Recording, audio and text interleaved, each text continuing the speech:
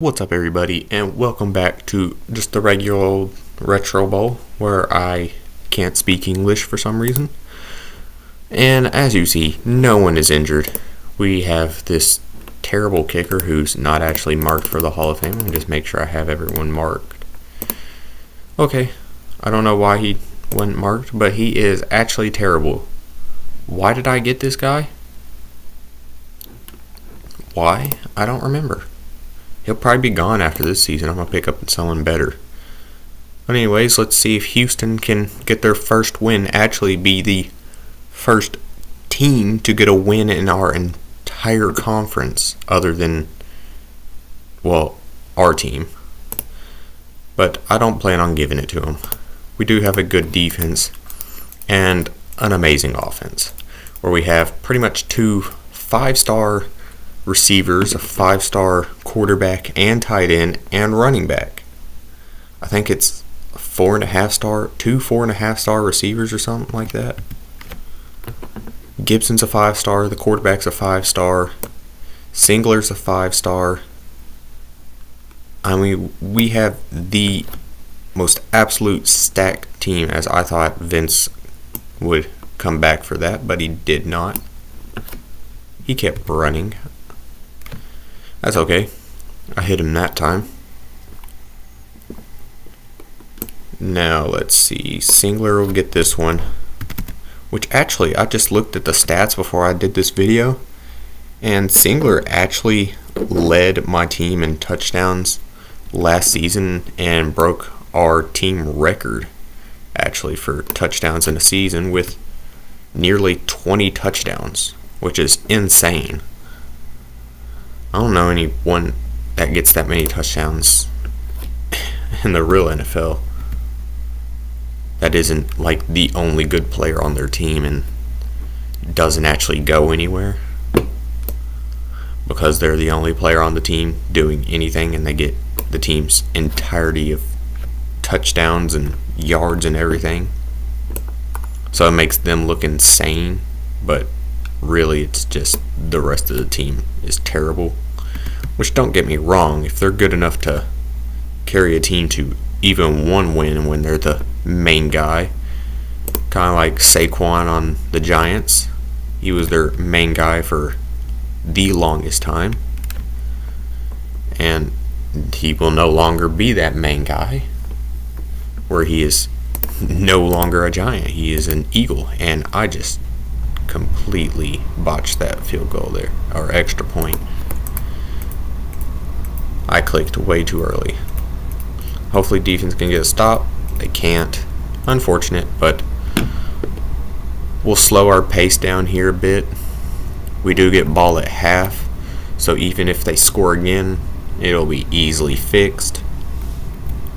Actually, I might just try and score as quick as possible and then let them have another go at it, and then I'll just go for maybe, hopefully another touchdown would be nice, but I would be completely fine if I got just a field goal off of it. I mean, the idea is score quick and then, ooh, I got sacked. I wasn't paying attention to the backfield. No, but the idea is to score quick and then let them score, or not. Hopefully not, but just based off how they have been playing so far, they will score. But the idea is score and then let them have their shot, score again, maybe a field goal or something, but it doesn't look like that's going to happen, just based on the fact that I can't even make it past half field. Of course, I finally have now, but there's not enough time for me to do anything even after they score. So I'm going to try and just slow the pace down a bit instead of trying forcing it down the field real quick. I think that was just the universe itself saying slow down. Alright?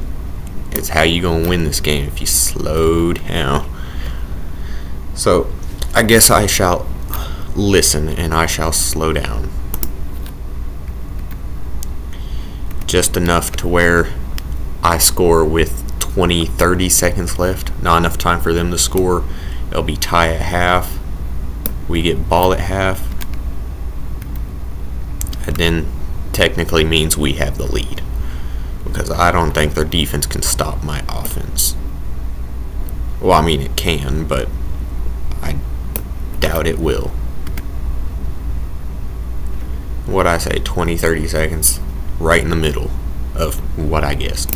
I'm gonna go for 2, throw it quick to the outside to Hearns, and there we go, tied going into half, and we get ball. Also, I just hit my finger on the table, that hurt. Ouchie. I'm fine though, thanks for asking. I didn't break it, I don't even know if you heard it. Probably not. It didn't make a noise, I just hit the knuckle, which is where the nerve is, and just kind of sent a shock up my hand. Comment down below if you've ever had that happen, and you know what, while you're down there commenting, might as well hit the like button, hit the subscribe button, you know? It's only gonna help me. Yeah, it's a good reason. It's only gonna help me. Don't listen to me, people. You don't have to do anything. Or do you? That sounds like a threat. I'm not threatening you. I'm asking nicely if you could like my video. Please. It'll help my channel out. Yep. And also, if you like it, then inevitably, even if you don't like my content, if you hit the like button, automatically, for some reason, YouTube thinks you like it, and then you'll end up actually liking it. So it's a good idea. Or maybe, I don't know, maybe just don't listen to me, or do listen to me, because I need you to listen to me. Once again, I'm gonna stop talking, but not really. I'm gonna just focus on the game. Nice, I went to 4th down on one where I didn't need to, because I was just being stupid and not focusing on the game and being weird. Yeah, I'll say it so it's not mean when you say it in the comments. I'm weird. Oh, defense actually gets a stop. That gives me some more wiggle room. And I like wiggle room. Because who doesn't like wiggle room? I have claustrophobia. I hate small spaces. I can't watch, I don't know, have any of you seen like the Mr. Beast videos where it's like I was buried underground for a week or something like that? I can't watch those videos. I can't breathe watching those because I have claustrophobia. And for some reason, seeing him in a small place makes my brain think I'm in a small place. And it brings on a whole panic attack. It's not a fun experience. But if you're asking, in order to learn that, I've watched every single one of those videos. I don't know why. I mean, it's not even like they're extremely interesting, as I threw a stupid interception. How did I throw that? I should have been over his head. But that linebacker's got springs for legs. Okay, well, all I gotta do is get a field goal and I win. And that's pretty much how I want it to be. I want to be the only team that has a win in my conference for the longest time. I can have it that way. Just because it looks funny to see that everyone else is like the exact opposite of what I've done. Which of course eventually it will change, because they will be inter-conference games. Which I don't think they're inter-conference games this game. So should still be possible. If it is possible, then that'll be the title of the video, and you'll know why it is that way. Because it's possible that I could be the only team with a win still. Really? I hate that. Can we get an interception? No, we get overtime. Yay, I hate this game. I don't hate this game. I hate the fact that my pretty much amazing team, which don't get me wrong, I mean the team's only gotten better, and we won a Retro Bowl just last season, so why would we be losing any games this season? We should go undefeated. I'd say it's next season where I'm going to fall into quite a few problems. Not even with the fact that I don't have enough talent. It's going to fall within the category of I don't have the money to re-sign everybody. Which is going to hurt.